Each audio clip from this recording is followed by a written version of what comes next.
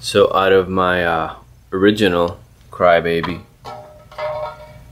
I'm gonna pull out of here. I'm pulling out the purple, the blue, and the green. Pulling these out of here so I can remove the switch, the off and on switch. I took the switch, the off and on switch from the Dimebag Daryl, the Crybaby from hell. Took that out. I took the off and on switch out from the original Crybaby model GCB 95. So then I put it into the Crybaby from hell. So this is the switch from the original Crybaby.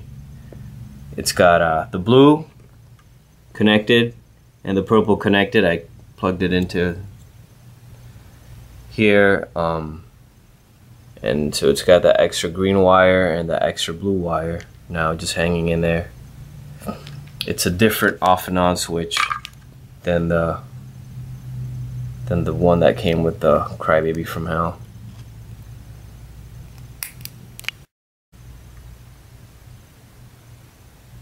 So I taped other ends so that were open, that were loose, so they wouldn't make any funny connections. And yeah. And I'm gonna put it back together and see how it's working. So I plugged in the Dimebag Watt-in, plugging it into the PV Heritage, running it through a Fender Strat.